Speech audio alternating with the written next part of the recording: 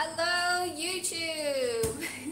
Chef Jess back in the kitchen today, and I'm doing something a little bit different, something that I usually don't do in the kitchen, which is a savory dish. So we are doing something a little bit pastry-like, but it's going to be on like the savory kind of notes. So today I had an inspiration to make a brunch dish. So this is something that you could prepare the evening before and then bake in the oven. So basically what it is it's kind of cross between a bread pudding and a French toast together, but we're going to actually be baking it in a, we could put this, and then we put this in the fridge overnight, and then the following day we're going to slice this, grill it, and top it with a few other special things. So this brunch dish is comprised of 3 elements. So it's going to be the savory bread pudding that I just mentioned, and the bread pudding is, it also has a couple of great flavors. So we've got some sweet corn in there and some green onions. And then the other 2 elements is going to be a vegan cream cheese, and on top of that we're also going to be making some Japanese pickles. So we've got a little bit of an Asian influence going on with this, a little bit closer and show you what I have been doing. So let's have a look up here. I'm going to bring you guys down so you can see. There we are.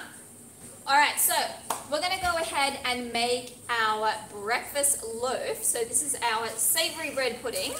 So I've already prepared a couple of things ahead of time. So what you'll need for your bread pudding, of course, is some bread. And in my my P1 course, baking course, we do make lots of breads. This is one of the breads that we make in our vegan cuisine course, which is the pan cristal. And that's a local bread here from Spain, and I just cut that up, but you can use any kind of leftover stale bread that you have. And I just put that in the oven, and I cooked that on a fan quite low until it was nice and golden. You can kind of hear it, it's really dry.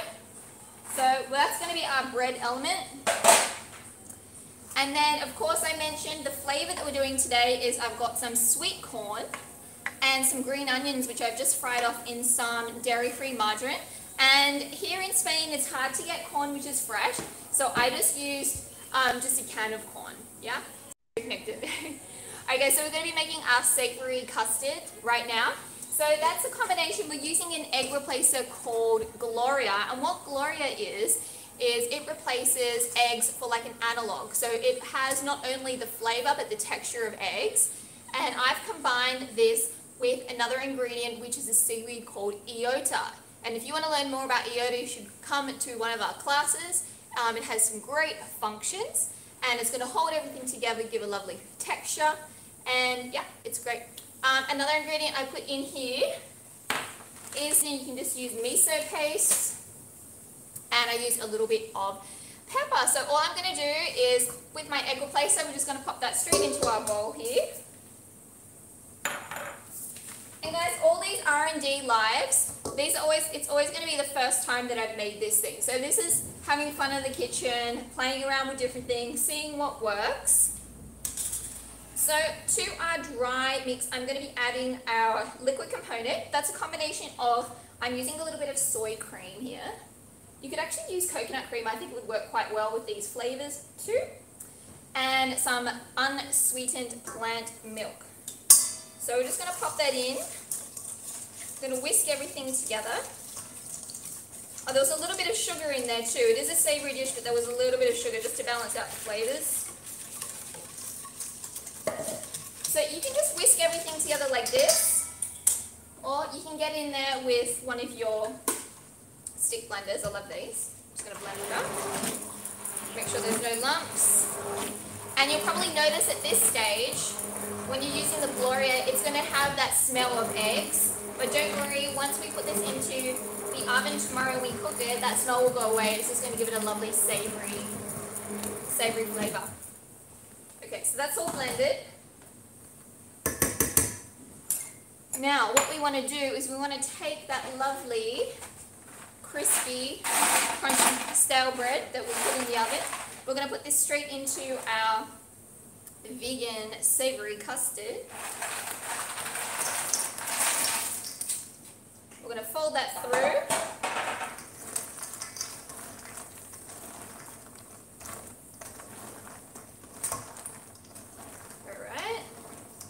then I have my coffee pop in the top. I think would be quite nice.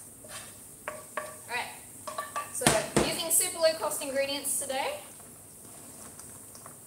So I'm going to set this aside just while we start preparing our other components to our brunch dish. So I can already see it's starting to soak everything up, which is great. So I'm going to just pop that aside. And we're going to work on the other elements. So the other elements that I mentioned, we're going to be making a cream cheese, and because this whole dish is kind of Asian inspired, I am using tofu. I'm also using some strained yogurt. So here at the Academy, if you come to the cheese course, you'll actually learn how to make your own yogurt, or you can just buy an unsweetened plant yogurt. And all I did was I put it in a strainer overnight, and you can put like a clean tea towel. I've got a nut milk bag here over a strainer, and it becomes really thick. So it's kind of like Greek yogurt. So I've added that in addition to my tofu. There's also some of the water from the tofu. If you don't have enough, just add a little extra water. I have some nutritional yeast and some salt. So we're going to put this into the blender, blend it up until it's smooth, and then we're going to emulsify it with some coconut oil. And this coconut oil, it's not the virgin coconut oil. This is the one without the flavor. So it's the refined coconut oil. So it's really important because otherwise your cream cheese will taste very coconutty. So I'm going to pop this in my blender and blend everything all up for you.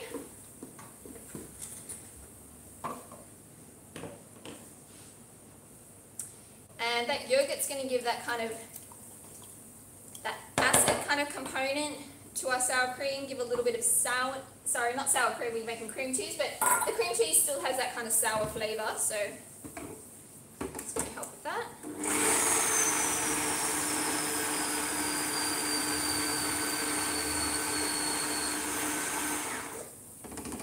I'm just going to grab the other lid for my blender.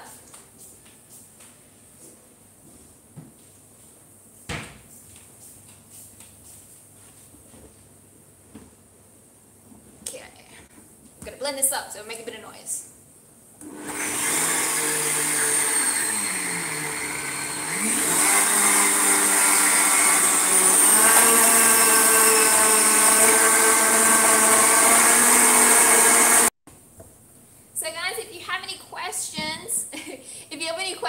For me live at the moment, or if you're watching this recorded, just pop them in. I'm happy to answer those for you. Alright, let's take a look. So it looks quite runny, but we're going to also put that coconut oil in there and then put this into the fridge, and we're going to see what happens because remember this is R&D.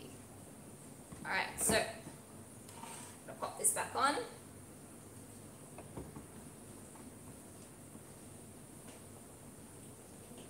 So I'm just going to put it on the low.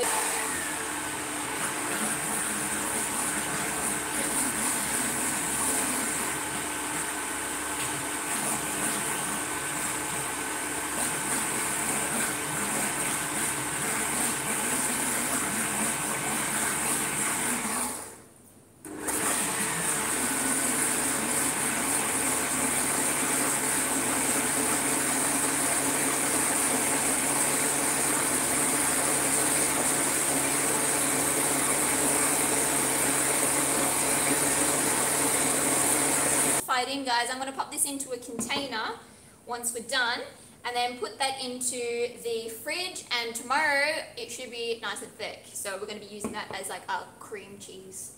Yeah, alright, so I'm going to pop that aside. So now we're going to move on to our Japanese pickle, and we do make lots of pickles here at the Academy in lots of different courses. This is a nice quick and easy one. So this is what's known as a quick pickle. So all I have in my bowl here is I have some, you can use rice vinegar, I'm actually using sushi vinegar. I also have in there a little bit of sugar. I have some toasted sesame oil, which has given it really lovely flavour.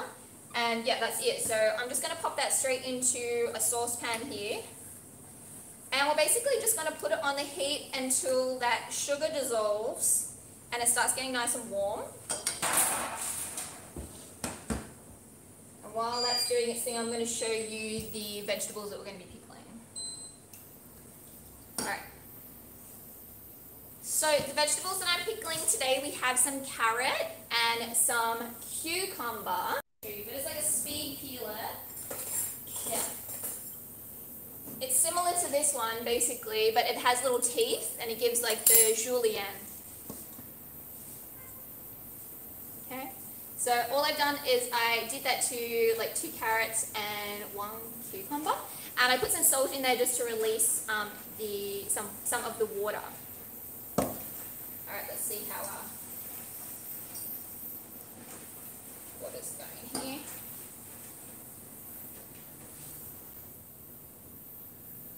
Okay. Another thing we're going to be adding also is I have some toasted sesame seeds. So I'm going to add those as well. And I just did them at the same time as when I made the bread, so toasted the bread. So I'm going to add those too. So my sugar's almost dissolved. It smells so good. Alright guys, so I'm going to pop that straight in.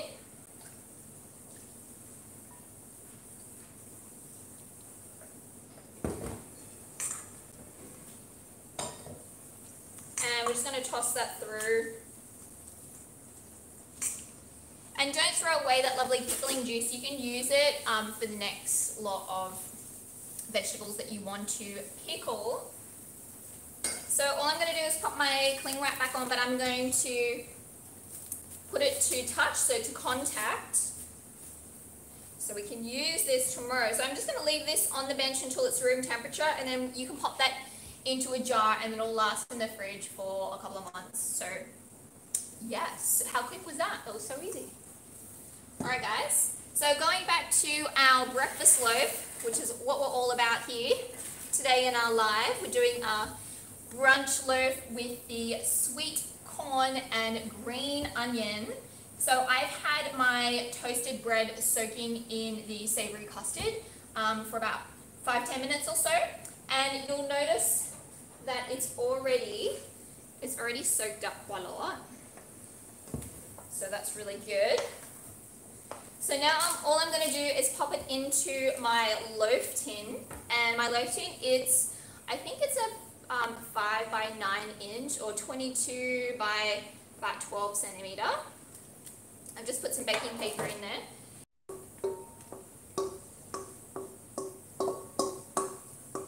And I didn't add any salt to this because there is already salt in the GLORIA, and also we added some of that mushroom powder, which is really salty, or if you're doing miso, that's quite salty too. So,